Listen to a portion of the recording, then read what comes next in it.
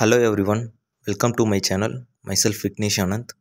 In this video we are going to see about the thyristor and different types of thyristors which are used in practically.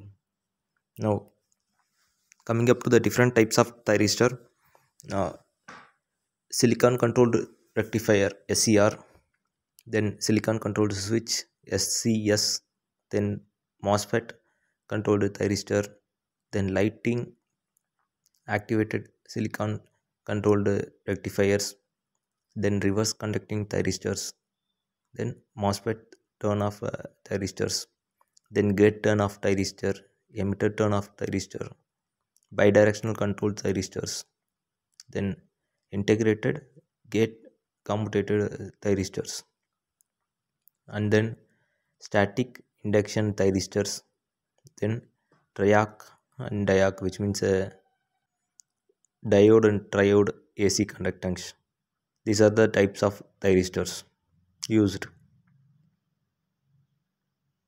Normally, silicon controlled rectifier in the sense SCR, which is commonly used as a thyristor, they are having a high speed semiconducting switching devices. The anode is a positive terminal and gate is your conduction point or control point, and cathode is your negative terminal. So normally it is like a modified diode only. Normally diode will have a positive and negative terminals, which means positive and negative topologies. In addition to the two layer of positive and addition negative layers, it will form a thyristor, and also the presence of gate allows the SCR to be triggered into your conduction part. So as I said, it is a upgradation of your diode, which means it converts a AC to a DC.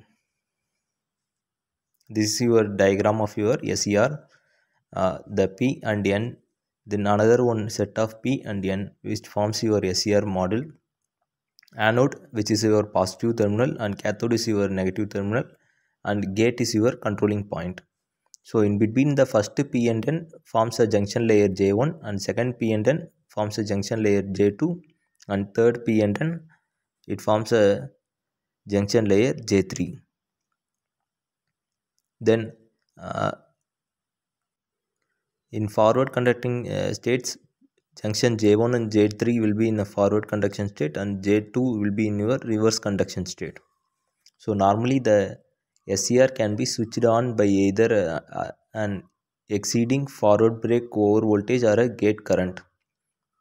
So the gate current controls the amount of forward break over voltage required to switch on your SCR. So a trigger voltage or pulse is applied to your gate terminal when the anode and cathode are in a forward bias. This switches the SCR into a conduction state. The current then flow between the anode and cathode.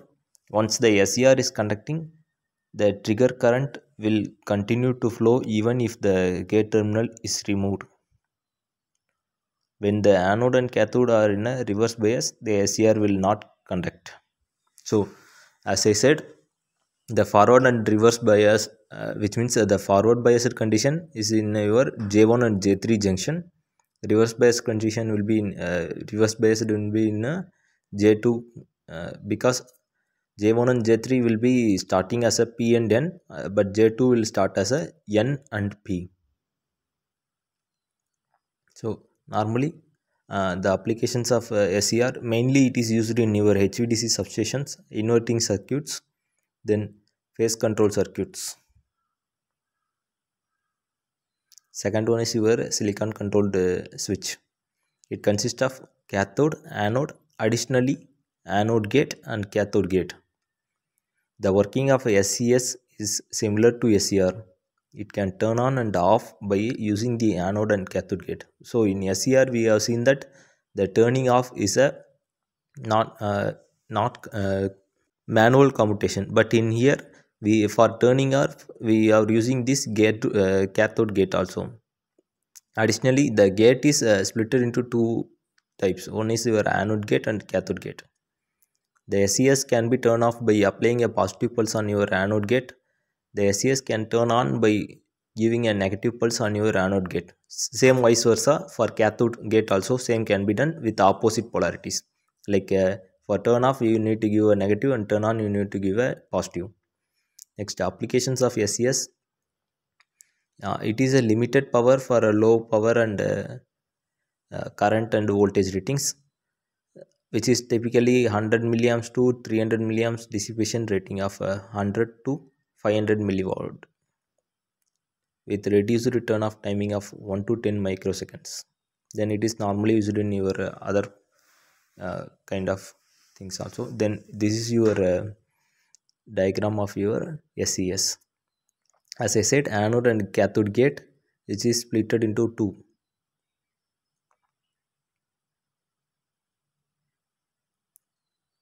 Remaining fully is like a SCR. Third one is your MOS controlled thyristor. So it has a two MOSFETs. MOSFET in the sense metal oxide semiconductor field effect transistors. So it is used for your turning on and turning off purpose. It is used in your high power applications like high power, huge frequency, low power conductions. Then it consists of anode, cathode and gate. It is a unidirectional like SCR only. So in here the MOSFETs is used for your turning on and turning off purposes.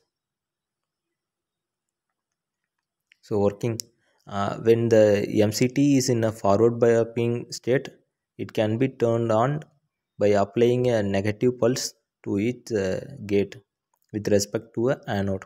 An MCT will remains in a on state until the device is reversed or turn off pulse is applied to its gate. Applying a positive pulse to its gate turn off a conducting MCT. So this is your working of your MCT. Next advantage, the MCT controls a thyristor have a low forward conduction drop. It has a low switching losses.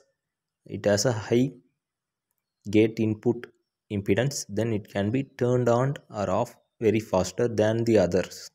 Like SCR, even though SCR, comparing with SCR, it has a high switching abilities. So next application, it is a soft switching converters, then electrical vehicles, then circuit breakers, then reactive harmonic comparator, high power UPS. So this is your diagram or a symbol of your MCT. In here we have a N type and P type MCT. Next is your LASCR, which means light activated SCR. So it is normally a semiconductor device which turns on when it is exposed to your light. So LASCR is a type of thyristor which is triggered by a photon present in your light rays. Normally it is consist of a cathode, anode and a gate terminal. So the gate terminal is used when the electrical triggering is supplied to your SCR. Normally the main advantage is that without electrical triggering also it can be turned on. The advantage of using triggering of your thyristor by light is prevention from electrical noise disturbance. Thus the SCR which means LASCR is considered to be one of the best devices for using.